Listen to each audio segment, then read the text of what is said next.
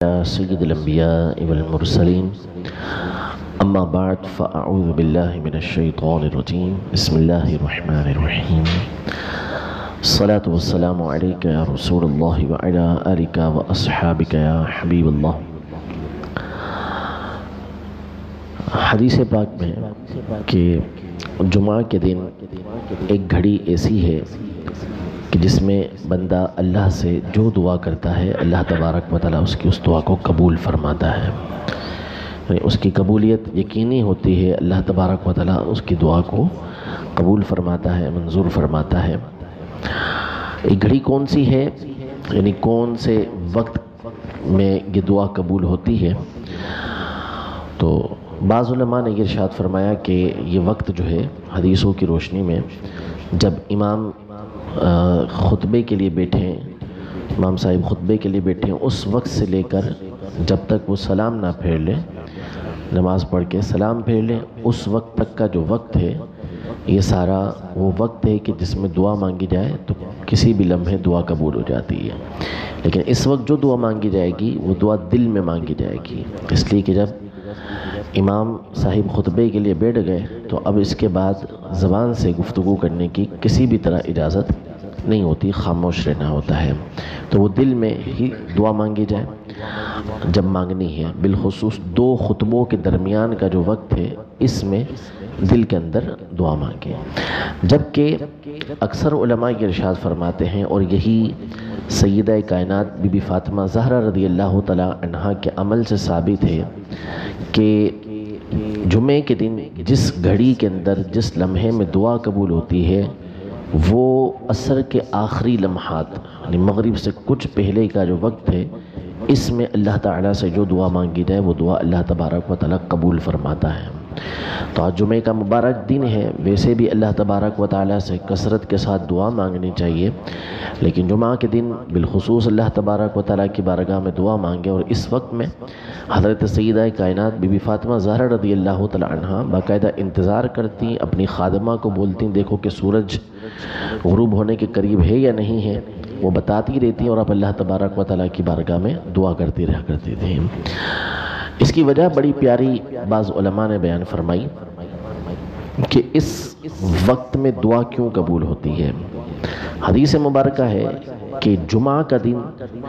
یہ وہ دن ہے کہ جس میں اللہ تبارک و تعالیٰ نے حضرت آدم علیہ السلام کو پیدا فرمایا، اور اسی دن آپ دنیا سے رخصت ہوئے، آپ کا وصال جو ہوا وہ بھی جمعہ کے دن ہوا، اور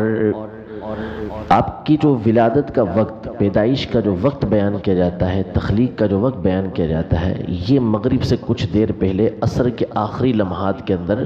آپ کی یہ تخلیق ہوئی۔ تو آپ کی تخلیق کی برکت سے اس وقت کے اندر یہ برکت رکھی گئی کہ اس وقت دعا قبول ہوتی ہے۔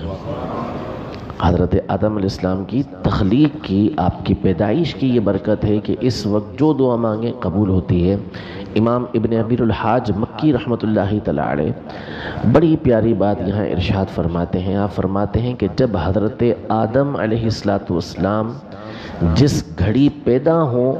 اللہ تبارک و تعالیٰ اس گھڑی میں دعا کو قبول فرماتا ہے، تو جس وقت حضرت آدم علیہ السلام کے آقا یعنی نبی کریم صلی اللہ علیہ وسلم کی ولادت ہوئی ہوگی،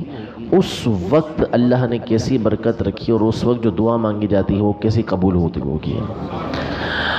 تو جب بھی کوئی برکت والی جگہ ہو جہاں اللہ تبارک و تعالیٰ کی رحمتوں کا نزول ہوتا ہو، ایسے مقام پر دعا مانگنا یہ صالحین کا طریقہ کار بھی ہے، اور ایسے مقام پر دعا قبول بھی ہوتی ہے۔ تو اللہ تبارک و تعالیٰ ہم سب کو اپنی بارگاہ میں خوب عجز و انکساری کے ساتھ دعا مانگنے کی توفیق عطا فرمائے۔ جمعہ کے دن درود پاک بھی بالخصوص نبی کریم صلی اللہ علیہ وسلم کی بارگاہ میں پیش کرنا چاہیے، عرض کرنا چاہیے، پڑھنا چاہیے کہ بالخصوص جمعہ کے دن جو درود پاک پڑھا جاتا ہے وہ نبی کریم صلی اللہ تعالی علیہ وسلم سماعت فرماتے ہیں۔ 80 مرتبہ درود پاک پڑھ لیں۔ دعا میں بھی سب سے جو بہتر دعا ہے وہ درود پاک ہے، یعنی درود پاک کی دو جہتیں ہیں، اس کو دو طریقے سے ہم سمجھ سکتے ہیں کہ ایک درود پاک کا